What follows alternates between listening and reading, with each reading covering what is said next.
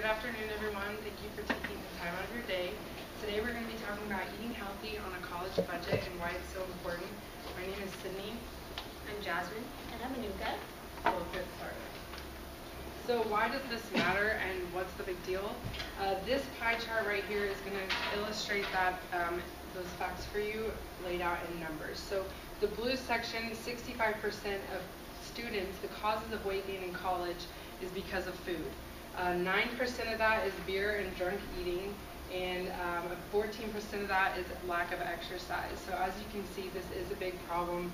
We've all probably suffered from a little bit of weight gain going off into college. Eating healthier can lead us to better brain function, and that's why we see that this is so important. We can do better in our schoolwork if we just eat better foods. We get omega-3s from things like salmon and spinach, and folic acid from things like walnuts and orange juice. And these are really important for brain function, for if we want to have enough energy through the day or have enough, function just overall in our bodies to be able to think during our tests and homework. We can also save money. By saving money with our food, we can reduce stress. It's been shown that money is the #1 stressor in everyone, so we really want to reduce that, and food should be the least of our worries. We should be smart with our food buying. Creating good habits for the future is also a big reason why we want to be able to save money and eat better. We want to be able to get into those habits so that we will always stay in shape throughout our lives, and we can also show our kids those habits, maybe get them to develop those habits as well. Being overweight can cause numerous health issues, things like heart disease and diabetes. We want to try to avoid these, so we wanted to help you guys with a few facts, maybe see what can help you with saving money at the same time eating healthy. My friend's mom was diagnosed with cancer, and she was actually about to start chemotherapy, and the doctor told her you cannot eat raw fruits and vegetables on chemotherapy because it will actually counteract the chemotherapy, which that boggled my mind, that raw fruits and veggies from the ground can counteract one of the strongest medications that we have. So she actually decided to not go on the chemotherapy and to just eat a raw diet, and she's actually in remission now. So that just shows you, things that a healthy diet can do for you. Auburn University followed 131 students. 70% by senior year have put on weight. 31% of those were considered overweight. So this is a big problem, and we're going to show you how to solve it. Okay, so first let's discuss some of the causes. So how many of you guys eat out 3 times a week? Yeah, raise hands. Twice a week? Once a week? Yeah. So a lot of us, right? So one of the biggest problems is that fast food that we all eat out because we don't have time in our day. Late night snacks and meals, or food around your dorm or apartment, usually junk food because it's something that's easy and quick to go between classes. Also unhealthy meal plans at UTD. We have, those meal plans that are really expensive, but like a lot of sugar and everything else in that. And then also like cheap fast food coupons that we find, and then we're like, oh, Qdoba, like Tuesday or whatever, let's go eat out there. Some of the other problems are alcohol, energy drinks, skipping your meals, that's unhealthy for you and it does not help you your brain function throughout the day. Little to no exercise, a lack of sleep or strange sleeping schedules, and then also just a lack of education on nutrition. I see it's like walking there, but so yeah. So this pizza is not a substitute for the food pyramid. But what is, let's talk about the food pyramid. So you want to have a very small amount of fats, oils, things like that. 2 servings of meat, fish, beans, eggs, your proteins. 3 servings of milk, cheese, and yogurt. 4 or more servings of fruits and vegetables. 6 or more servings of bread, cereals, and potatoes, and then 8 cups of water a day.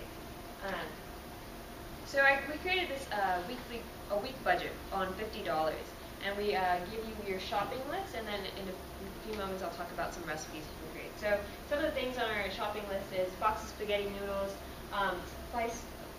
sliced bread, bell peppers, broccoli, apples, bananas, beans, peanut butter, carrots, onions, pasta sauce, things of that nature, and a dozen like eggs. So for breakfast we could have eggs on top of toast, or maybe eggs with potatoes and veggies, some oatmeal with peanut butter and sliced bananas and apples, and there's a few more. For lunch, we can have peanut butter and banana sandwich. We can have a loaded potato with some veggies in there. Toasted cheese sandwich, egg salad sandwich, and some fruit on the side if you're getting hungry. For dinner, we can have spaghetti with sauce and roasted veggies. We could have veggie stir fry, grilled vegetables, veggie quesadillas, crock pot soup, veggie burgers. So there's a lot of recipes you can create on this $50 budget, and that is very cheap. Like, that shouldn't be too much money. So, I'm going to show you a short little video of some tips when you go grocery shopping. This guy's actually in Whole Foods, so that's commonly known as a very expensive grocery store. The volume was turned off last time we were in here, so make sure your volume's on. Massachusetts to share my 7 tips for shopping on a budget. First, buy in bulk. Yes, size does matter. If I buy this individual portion of chicken, it's $5.49 a pound. But if I buy this family size pack and then freeze what I don't eat, it drops to $4.29 a pound. Second, and on a similar note, buy the whole darn case. They'll give you a 10% discount at the register. If you're going to eat it all anyway, then why not save some dead presidents? And who doesn't love a case of garbanzo beans? No? Third, buy in season. When fruits and veggies are in season, they don't need to be flown halfway around the world. Plus, it helps local farmers. Fourth, buy the store brand. Each supermarket has a store brand. At Whole Foods Market, it's called 365, and it is the same price all year round. This store brand product is a few dollars cheaper, and it totally tastes exactly the same. It's really good. Wait, is this dog food? Fifth, buy frozen fruits and veggies. This container of fresh raspberries is $4.99. This bag of frozen raspberries, on the other hand, is a couple bucks cheaper and contains twice as many. People often think that fresh is better from a nutritional standpoint. That is not always true, because frozen fruits and vegetables are often flash frozen at their peak of freshness. They often contain even more nutrients than their fresh alternatives. Sixth, write out your list and then stick to that list. It helps prevent making expensive or unhealthy impulse buys. That lemonade cake might look good in the case, but it is not on the list. Seventh, and last but not least, know what's on sale and incorporate that into your shopping list. At this store, they have monthly madness sales that are usually 50% off. That is huge. And most markets offer coupons and value guides like these. And really, at the end of the day, you have to talk about the hidden costs of cheap, unhealthy food. If you put unhealthy foods into your body, then you pay the price in a different way through your health. You might have increased healthcare costs or time that you miss from work. That bonbon might be 99 cents, but it comes with a free for nothing side of type 2 diabetes. In the comments below, share some of your best tips for shopping healthy on a budget. I'll check them out. I'll talk to you guys soon. Peace out. And make sure you close out. Those were just some really cool tips. We thought the raspberry facts were really cool. Turn down your volume. The frozen raspberries were freeze or flash frozen at the peak of their freshness. I would always think that fresh raspberries are the freshest pick, but the frozen are actually cheaper and they might be a better choice.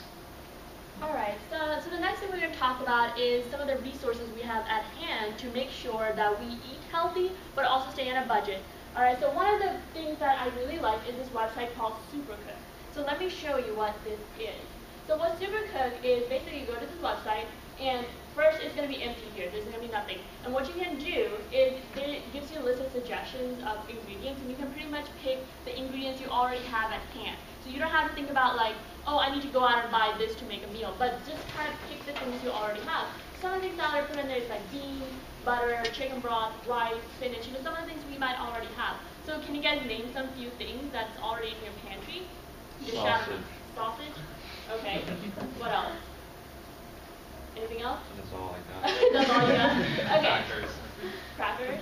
Okay.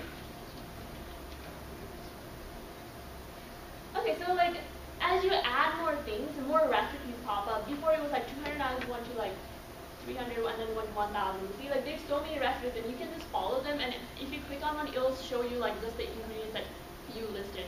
So you have these ingredients already on hand, so you don't have to worry about buying new ingredients to make a meal. So that takes the stress out a little bit. That way you can actually just look in your pantry and be like, oh, I have this, and I can make this. Alright? So the next thing we're going to talk about is actually tracking your calories. So something, I don't know, I'm skinny, okay, and I need to like kind of eat more. And whenever I'm eating, I don't realize that some of the food I'm eating actually has too much fat in it and not enough protein, or sometimes like, I'm not even eating enough. Like I'm walking all around a lot and that's taking away my calorie intake. So this app called myfitnesspal.com is actually a really, really cool online resource and also an app that can track the food you eat. So as you go around eating like an apple a day or like your breakfast, you can put it in your calendar and it tracks how many calories you're eating and also tells you like whether you're fulfilling your protein requirement, your milk, and all the stuff that was in your food pyramid, so you can see what you're lacking. For me, I noticed the most thing I was lacking was dairy in my diet because I don't drink a lot of milk. So whenever I saw that, it kind of tells me like, oh hey, you haven't eaten any kind of dairy product today, so at the end of the night I can be like, oh, I should drink some milk or something like that. So this helps you kind of stay on track and also see where you need to be. And it has like, if you download it, there's a lot of cool things about it where if you go on the app, there's a little scanner where you can scan barcodes and bring some nutrition facts on a food. So if it has too much sodium, you can be like, oh, maybe I shouldn't eat this, or kind of figure out what you should eat and what you shouldn't eat. Another thing that is kind of hard for us to wrap our heads around is that we have to go out and grocery shop. Grocery shopping, oh my god, it takes so much time out of our day. I feel like it's such a hassle. So some of the things that have made our lives so much easier is this like delivery methods. I don't know if you have heard of Amazon Prime Now, but Amazon Prime Now is basically for groceries and like household items. So if you already have the Prime account, you can just download this app, and then you can look up all these grocery stuff and like household goods and put it in your shopping cart, and it will deliver to you free of charge. I mean, there is a limit. I think I have to like spend around $35, and then it gets delivered for free, or you can pay shipping. But I just thought it was such a convenient thing, especially for us college students. Like sometimes I don't even get home till like 8, 9, and at that time I can't go out and buy something. I just eat something that's frozen and that's readily available. So if with Amazon Prime, like I can order it and have it delivered, and then I have some groceries already at hand. And for those who don't have Amazon Prime, another cheap alternative is that Walmart just came up with this thing called Walmart Grocery Pickup. And basically what this is you go onto their website and you have an account and you fill up your shopping basket with groceries, and it's going to be the same prices as what Walmart has, and it adds to your grocery basket. And for that too, the limit has to be like $35 worth of stuff. And basically what they'll do is package it and get it ready to go, and you pay for it online as well. And then you pick a time where it's most convenient for you to go and pick it up. Say like tomorrow at 3 p.m. would be most convenient. You pick a slot, and then they will have that food ready to go for you. And all you do is you go in, you show your receipt, and then they'll give you the food. So everything's already done and ready. So and that's just through computer, and then you just pay for it, and all you have to do is go there and pick it up. And I just think that's like an amazing tool to have. And something else that we want to talk about is the fact that sometimes we go out, we tend to splurge. Okay, but think about it. Like there's a lot of discounts out there that we should take advantage of. And like UTD has a lot of discounts. Like some of these links, if we can send you this PowerPoint, you can follow it. And UTD has all these discounts that you can go to. Same with Groupon. It also has like coupons from the area. Restaurant.com has the same thing. But keep in mind, whenever you go out to eat, make sure you're watching the calories that you're intaking, and also the nutrition that are in the food. Because a lot of times we don't realize the amount of like calories we're intaking, because this fast food, while they look like good and healthy, might not have too much sodium, too much oils and stuff like that. Another cool thing that you can use is a thing called Calorie King, and basically you can go to Calorie King, and then it'll pull up like all these like fast food restaurant chains, and then you can click on the beverage or food you're gonna eat, and it will break down everything that's there, like all the nutrition and stuff like that. So you can figure out what you should be eating and what you shouldn't be eating. So what's the solution, and how do we fix the problem? We should keep healthy snacks around our apartment at all time. I know that if I have chips or popcorn around my apartment, I can eat them, and I'm going to choose them over fruit any day. Freeze your foods so they will last longer. Buy, chicken breasts. You can freeze them. You can freeze fish, and they'll last a lot longer. Embrace whole grains and beans. The cheap, bulky items that will last a long time. Rice lasts a really long time in your pantry, or dried beans, canned beans. Keeping those around is really good because they also fill you up. Just a little bit will fill you up. Eat the daily serving for each category in the food pyramid like we talked about. But pay attention to what you eat through the apps that Anuka was talking about, and just really look at what you're eating and is it good for your body. Buy items you can use for multiple meals, like the grains and the rice and the beans that we were talking about. You can take those almost into every meal. Eat on time. Don't skip meals. I know we're tempted to do that with our studying, or eat way too many meals with our studying. So just really pay attention to how many meals you're eating a day. Plan your grocery trips. I know I'm a grazer. I like to walk around the grocery store and pick whatever looks nice. and that never ends up good. Things always end up going bad, and I don't eat them or I just eat one of them because I just saw it in the store and it looks pretty. So also be okay with eating leftovers. It's okay to eat leftovers, and it's really cheap. It helps you save money, and the food can be good for 3 days long. So let us know if you have any questions.